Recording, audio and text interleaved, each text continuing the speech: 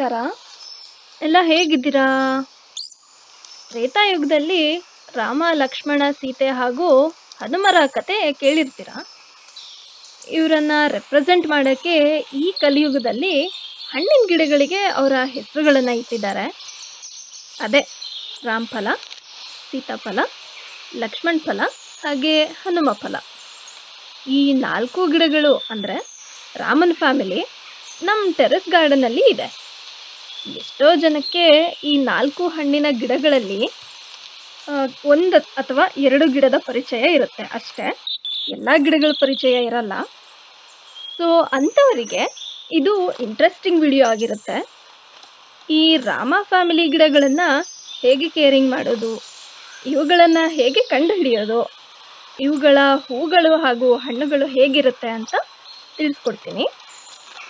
So welcome back to ಅರಸಿ terrace garden. ಇನ್ನೊಂದು ವಿಚಾರ ಏನಂದರೆ, ಮಳೆಗಾಲದಲ್ಲಿ ಗಿಡಗಳ ಕೇರಿಂಗ್ ಹೇಗೆ ಮಾಡಬೇಕು ಅಂತ ತುಂಬ ಜನ ಕೇಳಿದ್ದಾರೆ. ಖಂಡಿತವಾಗ್ಲೂ ಅದರ ವಿಡಿಯೋವನ್ನೇ ಮಾಡಿ ಶೀಘ್ರದಲ್ಲೇ ಅಪ್ಡೇಟ್ ಮಾಡ್ತೀನಿ. ನಮ್ಮ ವಿಡಿಯೋಸ್ನ ತಪ್ಪದೇ ಫಾಲೋ ಮಾಡ್ತಾ ಇರಿ. ಮೊದಲಿಗೆ ಲಕ್ಷ್ಮಣ್ ಫಲ. ಇದನ್ನು ನಾವು 50 ಲೀಟರ್ ಉದ್ದವಾದ ಡ್ರಮ್ಮಲ್ಲಿ ಹಾಕಿದ್ದೀವಿ. ಈ ಗಿಡನ ಹಿತ್ತಲ ಸಂಜೀವಿನಿ ಅಂತಲೇ ಕರೀತಾರೆ. ಈ ಗಿಡವನ್ನು ನಾವು ಲಾಲ್ಬಾಗ್ ನರ್ಸರಿಯಿಂದ ತಂದಿದ್ದು. ಇದು ಆ್ಯಕ್ಚುಲಿ ಹೇರ್ ಲೇಯರ್ ಮಾಡಿರೋಂತಹ ಗಿಡ. ಇದನ್ನು ತಂದು ಸುಮಾರು 1 ವರ್ಷ ಆಯಿತು. ಈಗ ಇದು ಹೂ ಬಿಡೋಕ್ಕೆ ಸ್ಟಾರ್ಟ್ ಆಗಿದೆ. ಈ ಗಿಡದ ಕೇರಿಂಗ್ ಹೇಗಂದರೆ, ಇದನ್ನು ನೆಟ್ಟು ಸುಮಾರು 2 ವರ್ಷದ ತನಕ ರೆಗ್ಯುಲರ್ ಆಗಿ ನೀರು ಹಾಕಬೇಕು. ತಿಂಗಳಿಗೊಮ್ಮೆ ಜೀವಾಮೃತ ಕೊಟ್ಟು ರೆಗ್ಯುಲರ್ ಆಗಿ ಲಿಕ್ವಿಡ್ ಫರ್ಟಿಲೈಸರ್ನ ಕೊಡಬೇಕು. ಅಟ್ಲೀಸ್ಟ್ 3 ತಿಂಗಳಿಗೊಮ್ಮೆ ಹಸು ಹಾಗೂ ಕುರಿ ಗೊಬ್ಬರನ ಕೊಡಬೇಕು. ಹೂಗಳು ವರ್ಷವಿಡೀ ಬಿಡುತ್ತೆ, ಆದರೆ ಕೇವಲ 10% ಅಷ್ಟು ಹೂಗಳು ಮಾತ್ರ ಪಾಲಿನೇಟ್ ಆಗಿ ಹಣ್ಣಾಗುತ್ತೆ. ಹೂ ಬಿಟ್ಟು ಕಾಯಿ ಕಚ್ಚಿ ಹಣ್ಣಾಗಕ್ಕೆ 4 ರಿಂದ 8 ತಿಂಗಳು ಬೇಕಾಗುತ್ತೆ. ಹಾರ್ವೆಸ್ಟಿಗೆ ಈ ಹಣ್ಣು ರೆಡಿ ಆಗಿದೆ ಅಂತ ಹೇಗೆ ಗೊತ್ತಾಗುತ್ತಂದರೆ, ಇದರ ಹಣ್ಣು ಲೈಟ್ ಗ್ರೀನಿಂದ ಡಾರ್ಕ್ ಗ್ರೀನ್ ಆಗುತ್ತೆ. ಆಗ ಈ ಹಣ್ಣನ್ನು ಹಾರ್ವೆಸ್ಟ್ ಮಾಡ್ಬೋದು. ಮೇ ಹಾಗೂ ಜೂನ್ ತಿಂಗಳಲ್ಲಿ ಇದು ಹೆಚ್ಚಾಗಿ ಹೂಗಳು ಬಿಡುತ್ತೆ. ಇದು ಮೇಯ್ನಾಗಿ ಕ್ಯಾನ್ಸರ್ ಫಸ್ಟ್ ಸ್ಟೇಜಲ್ಲಿರೋರಿಗೆ ಈ ಹಣ್ಣನ್ನು ಕೊಡೋದ್ರಿಂದ ಕ್ಯಾನ್ಸರ್ ವಾಸಿ ಆಗುತ್ತೆ. ಸೊ ಇದಿಷ್ಟು ಲಕ್ಷ್ಮಣ್ ಫಲ ಗಿಡದ ಬಗ್ಗೆ ಮಾಹಿತಿ.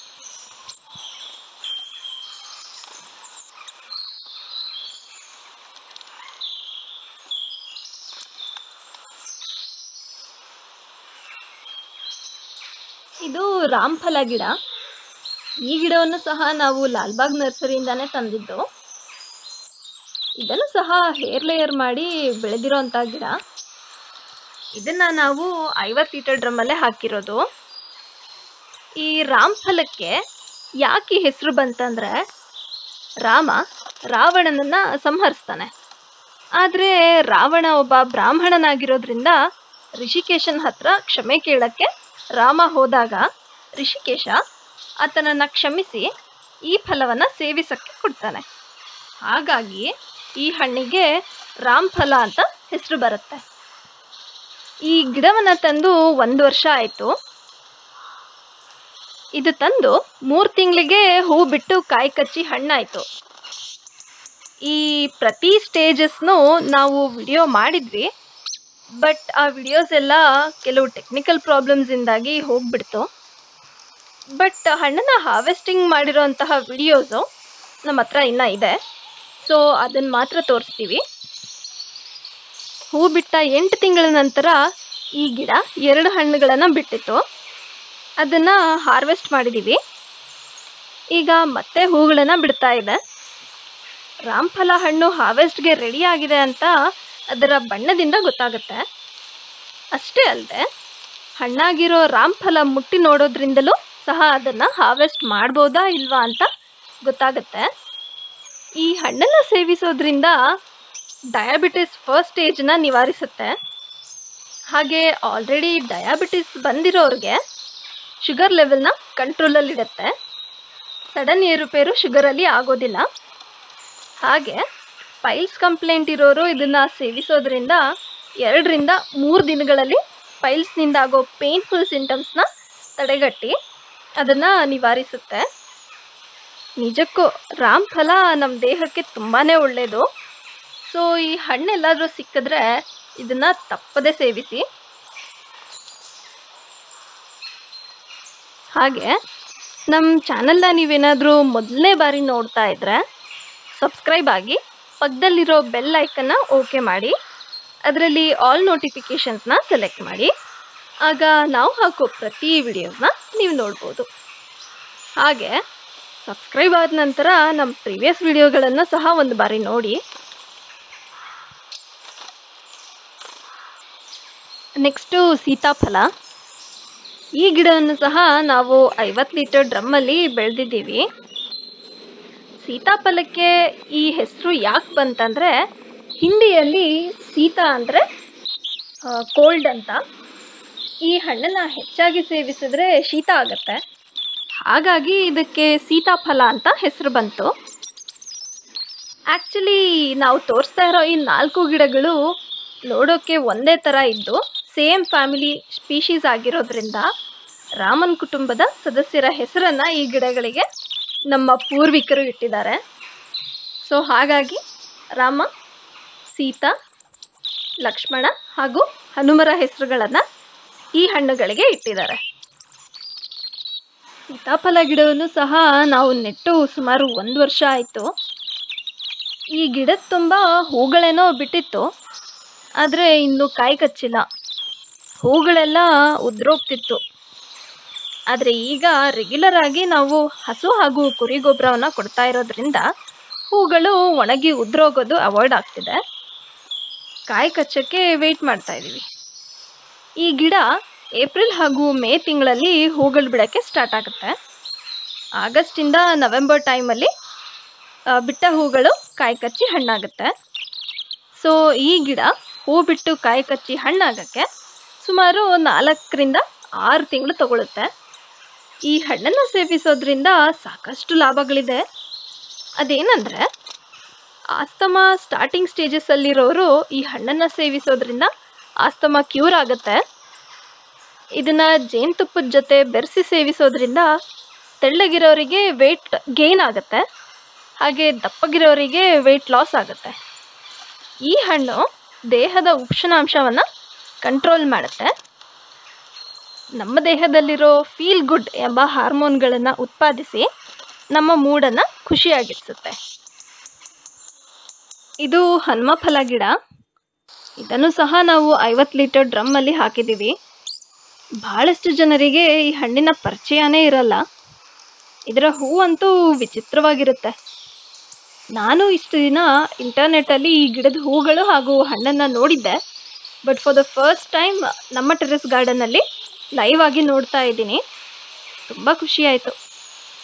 ಈ 4 ಗಿಡಗಳಲ್ಲೂ ಅಂದರೆ ರಾಮಫಲ, ಲಕ್ಷ್ಮಣ್ ಫಲ, ಸೀತಾಫಲ ಹಾಗೂ ಹನುಮಫಲ, ಈ ಎಲ್ಲ ಗಿಡದಲ್ಲೂ ಏಪ್ರಿಲಿಂದ ಜೂನ್ ತನಕ ಹೂ ಬಿಡುತ್ತೆ. ನವೆಂಬರಿಂದ ಡಿಸೆಂಬರ್ ಅಷ್ಟರಲ್ಲಿ ಕಾಯಿ ಕಚ್ಚಿ ಹಣ್ಣಾಗಿ ಹಾರ್ವೆಸ್ಟ್ಗೆ ರೆಡಿ ಇರುತ್ತೆ. Okay, ಹನುಮಫಲ ಸೇವಿಸೋದ್ರಿಂದ ಆಗೋವಂಥ health benefits. ಇದರಿಂದ ನಮ್ಮ ದೇಹದ ಎನರ್ಜಿ ಹೆಚ್ಚಾಗುತ್ತೆ, ಇಮ್ಯುನಿಟಿ ಹೆಚ್ಚಿಸುತ್ತೆ. ಡಯಾಬಿಟಿಕ್ ಪೇಷಂಟ್ಸ್ಗೆ ಇದು ತುಂಬ ಒಳ್ಳೆಯದು. ಕ್ಯಾನ್ಸರ್ ಟ್ರೀಟ್ಮೆಂಟ್ಗೆ ಹೇಳಿ ಮಾಡಿಸಿರೋ ಅಂತಹ ಹಣ್ಣಿದು. ಇದರ ಸೇವನೆಯಿಂದಾಗಿ ಚರ್ಮ, ಕೂದಲು ಹಾಗೂ ಕಣ್ಣಿನ ಆರೋಗ್ಯ ಹೆಚ್ಚಿಸುತ್ತೆ. ಇದರ ಸೇವನೆಯಿಂದ ಕೆಲವು ಸೈಡ್ ಎಫೆಕ್ಟ್ಸ್ ಕೂಡ ಇದೆ. ಹನುಮಫಲವನ್ನು ಗರ್ಭಿಣಿ ಹಾಗೂ ಮಗುವಿಗೆ ಹಾಲುಣಿಸೋ ಅಂಥ ಹೆಣ್ಣು ಮಕ್ಕಳು ಸೇವಿಸಬಾರ್ದು. ಕೆಲವರಿಗೆ ಈ ಹಣ್ಣನ್ನು ಸೇವಿಸಿದ ನಂತರ ಕಣ್ಣು ಹಾಗೂ ಕರುಳಿನ ಇನ್ಫೆಕ್ಷನ್ಸ್ ಆಗುವಂಥ ಚಾನ್ಸಸ್ ಇರುತ್ತೆ. ಈ ಹಣ್ಣನ್ನು ಅತಿಯಾಗಿ ಸೇವಿಸಿದ್ರೆ ಅನ್ಹೆಲ್ತಿ ವೆಯ್ಟ್ ಲಾಸ್ ಆಗುತ್ತೆ. ಸೊ ಸೇವಿಸೋಕ್ಕೂ ಮುಂಚೆ ಎಚ್ಚರ ವಹಿಸೋದು ಒಳ್ಳೆಯದು.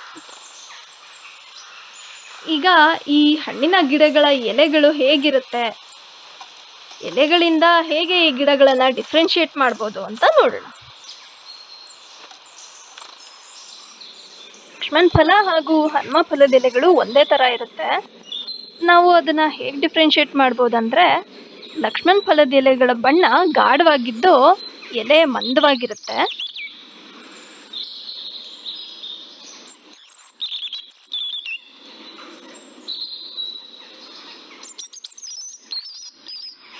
ರಾಮ್ ಫಲದ ಎಲೆಗಳು ಉದ್ದವಾಗಿ ಗಟ್ಟಿಯಾಗಿ ನೋಡಕ್ಕೆ ಬಾಣದ ಆಕಾರದಲ್ಲಿರುತ್ತೆ.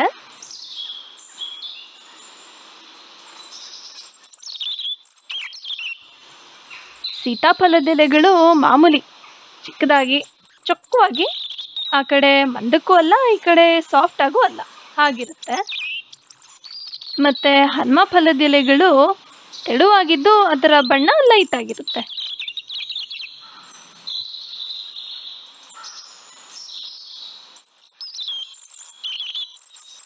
ಇವತ್ತಿನ ಕಂಟೆಂಟ್ ಇಷ್ಟ ಆಗಿದ್ರೆ ಈ ವಿಡಿಯೋವನ್ನು ಲೈಕ್ ಮಾಡಿ, ನಿಮ್ಮ ಫ್ರೆಂಡ್ಸ್ಗೆಲ್ಲ ಶೇರ್ ಮಾಡಿ.